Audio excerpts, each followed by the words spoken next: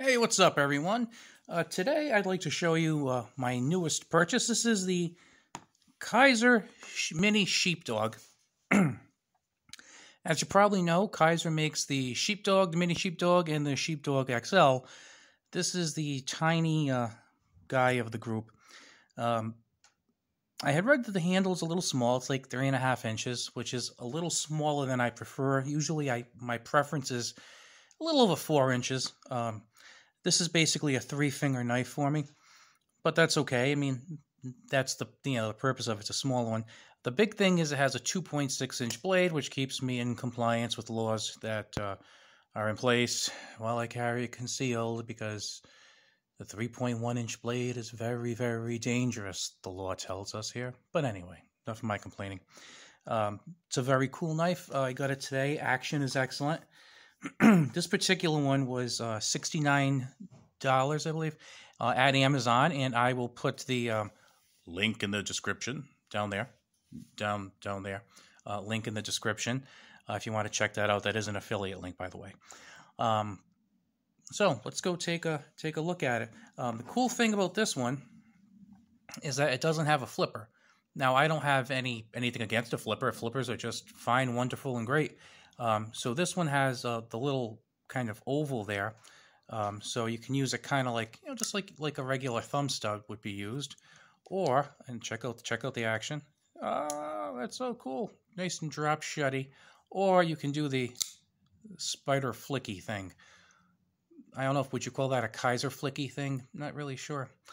This particular one has linen micarta handles. And it has a 2.6-inch blade, and it is 154 cm. So pretty decent blade quality. The handles are nice. You can, it's funny, you can actually tell the difference with the micarta, because I was expecting it to be a little slightly rougher texture than it actually was, because I thought this was a canvas micarta, and I'm like, boy, that's strange. It's not as rough as I figured it would be. It's because it's linen micarta. I overlooked that, but it's nice. I mean, there's some texture. There is texture on it to help you grip it pretty well. Pretty cool. So let's take some measurements so you can actually see it a little bit better. So we'll put the tape measure right about here. We'll put that. So as you can see, it is actually looks a little bit longer there. Let's line this right up with the line here. I'm going to line this right up here. So as you can see, it's about 2.6 inches, maybe a couple of hundredths over. And as you can tell, the handle is just about 3.6 inches or so. As far as blade thickness, it's a little bit over an inch wide. Yeah, about a little over 1.25 inches wide. And the stock there, the blade stock, is 0.12 inches. My caliper is on the Fritz. Another nice thing I like here is how your finger kind of locks in right there. That's really cool. And then you have jimping here. So if you're going to try and make like a push cut, you have some jimping here, which is nice. It's not super aggressive jimping, but it's good. If I wouldn't have complained if they made a few, maybe a 1/4 inch or 1/2 inch. So if you're making a push cut like this should be more than enough to lock into, because you figure your fingers up here, so your knuckles really here, and that's really where you need the traction. So that's fine. Although again, I wouldn't have complained if they put it up maybe another 1/4 inch. I would have liked that a lot. Other cool thing is if you're looking at the back of the knife, you'll notice that it has kind of a palm swell here, which is nice, but it's particularly nice because when your finger's locked in over here, it kind of just pushes your thumb into this location. So, your thumb, the knuckle on your thumb kind of sinks right in here, and then you have the jimping. So it really is really ergonomic for making some kind of push cuts, or if you're slicing something. So that's pretty cool. And again, when my finger is in here, we have enough for 3 fingers very, very easily. 4th finger, yeah, he's kind of lonely here. He's he can kind of stay or go. So, not too much room for him. But I am not going to criticize that because this is a small knife. I mean, it's the Mini. Now, I know some people would criticize that and say, well, the knife is too small. Well, that's not the knife's fault. That's like buying a compact car and complaining you can't put 6 of your big fat friends in it. It's a compact car. Well, same thing with a compact knife. For what it is, I think that the ergonomics are excellent. And as far as just getting 3 fingers on it, I think that's fine. I mean, I can crowd and, well, actually, if I fold my hands like this, kind of over with the memory. But you know what? 3 fingers, the index locks in well, the thumb locks in well. No complaints from this guy. For you lanyard fans, there is no lanyard hole here, but I guess you could kind of put something right around there if you want on that backstop. Let's see. Well, let's see there. Nah, you might be able to, but kind of iffy with the blade there. But pretty cool. Centering is very close to center. It seems a tiny bit to the left to me. I don't know if you can see that or not, but it does look slightly to the left. But no big deal. It's not like it's rubbing against the scales or anything. And by the way, the scales are stainless steel. It's a stainless steel. It's a stainless steel liner lock. The clip, pretty strong, and it's got that little bit of a ramp there. I noticed that that getting into the pocket requires a tiny bit of effort, but I think that only part of that is due to the design. The rest of it is just, it's kind of new. Now, with that said, I actually, it would be quicker to get into the pocket if this came up more. But then we have another problem, and the problem is, I will call it the Civivi Altis problem. If this came up more and made it easier to get on the pocket, then this thing would be sticking up all the time.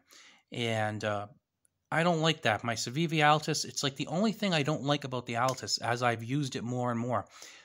The clip kind of pokes up a lot. So there have been times where, like, I've brushed up against it or, for one reason or another, and it kind of like sticks in you. Not kind of a sharp, like kind of like a blunt object like sticking in you. It's a little uncomfortable. So I'd actually rather, I would rather have a knife that takes a second or two to stick on my pocket than a second or under in the case of the Altis, but kind of has this piece of metal kind of shooting out the side. So I actually would kind of prefer this one. It's a small clip, but it looks like it's more than enough to hold it in place. It's not deep carry, but on the bright side, like I said, it's a small knife, so having that little maybe quarter to a third of an inch behind this clip over here is actually pretty good for helping to pull it out of the pocket. So you have a trade-off there, but it's a little more there, so it's not bad. And like I said, it's super flicky. Now, I just got this today, so this is not a review by any means because I've only used it today, and I only used it for a few hours while I was out. I will tell you that the action was pretty good right out of the box, and it's gotten better. Sometimes my flicking is up to about almost 100% now, whereas before it wasn't quite up to 100%. But yeah, it's really nice. Like I said, that action's pretty good. This runs on ball bearings, and it is very, very noticeable that it runs on ball bearings.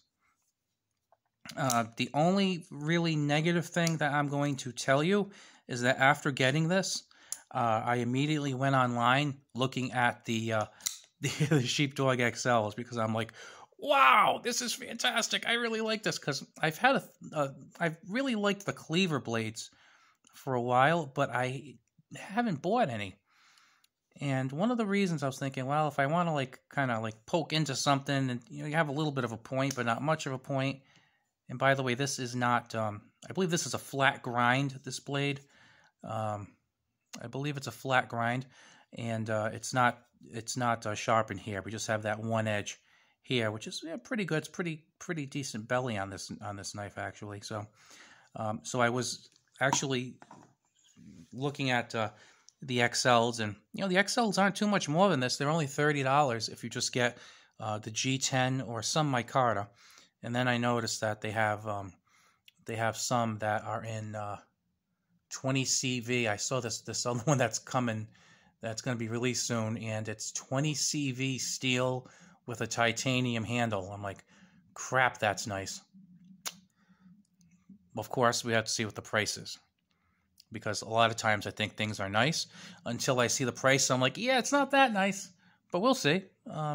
If not, I would be totally happy and satisfied just buying a regular run-of-the-mill with 154 cm and micarta handles for $99, because I like micarta, I like 154 cm, and I like cool knives that are under $100. And, you know, $99, it barely fits the bill, but it does fit the bill. So if you don't mind the smaller handle, I think it's a pretty nice knife. I think you'd probably enjoy carrying it. If you have blade length limits, I think this is a very good option for you. And like I said, it just really does lock in, and I'm thinking it's going to be a good EDC blade. We'll see how that goes. But for most of what I need to do, this is really more than enough. It's not a big deal. And like I said, the handle is small, but you know, if you look at the size, it's a pretty, I mean, it's pretty decent. Oh, actually, no, I'm just looking. It's also the liners are skeletonized also. And another thing I was surprised about is this only weighs about 2.5 ounces. So if you're one of the people who subscribe to the whole, you need, like, you know, an ounce per inch of blade length school, this was like 2.5 something ounces. I saw in the stats, and it's a 2.6 inch blade, so it's slightly beating that ratio. So as far as weight goes, you're not going to realize you're even carrying it. It's extremely light, and like I said, you can get 3 fingers on pretty easily, because I think my hands are above average. You know, they're above average, and like I said, I get three fingers on with no problem, and a little bit pinky, teeny tiny bit. So, I mean, that's good enough for me. I don't need more than 3 fingers. It's not like I'm going to be, you know, skinning large game or something. You know what I mean? I mean, let's face it. Most of my life is opening mail and packages and things like that. So this more than fits the bill. And the other cool thing is, this is also super fidgety. It's if that's your thing, you don't need a fidget spinner with this. So if you're the kind of person who likes fidget spinners, I have a coworker who always has a fidget spinner, and I told him, I said, you know, if you get into knife collecting and you buy the right knives, you don't need a fidget spinner. You just you get a fidget flipper, you know. Although this doesn't have the flipper, but you get the idea. I don't need to explain to you. Now, just to remind you, if you are interested in this knife, there is the affiliate link in the description that you can check out. If you are not subscribed, because a lot of you aren't, I'd appreciate a subscription. And if you like this first impression of the Kizer Mini Sheepdog, I would appreciate a like. And I will see you next time.